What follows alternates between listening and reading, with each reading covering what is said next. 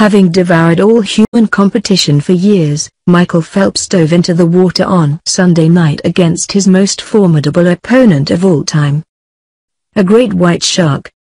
The most decorated athlete in Olympic history helped kick off Shark Week on the Discovery Channel with a primetime special titled Phelps vs. Shark, Great Gold vs. Great White. It was a winning concept. Who would not tune in to see a man with 23 gold medals swim 100 meters against the most dangerous animal in the ocean? "I've raced the fastest swimmers on the planet, except for one," said Michael in promos leading up to the race. The event took place in Cape Town, South Africa. And the 32-year-old Phelps was an underdog from the outset.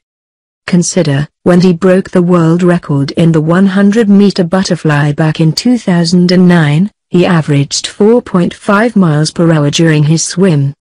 Equipped with a monofin in the shape of a shark's tail fin, he said he had been ramped up to 8.5 miles per hour during training.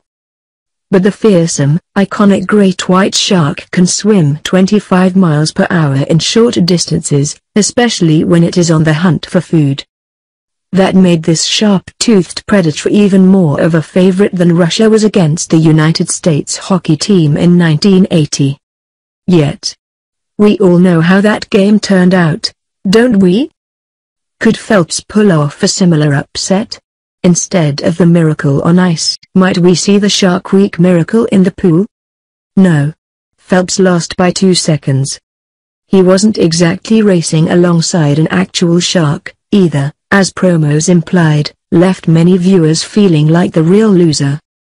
Obviously, there was no way producers were going to let that debacle happen, but the implication was that it was the case. Pretty shameless, but a lot of people tuned in, to be sure. Watch the following video to see what we mean and then decide. Did this race live up to the hype? Or it totally bite? Sorry.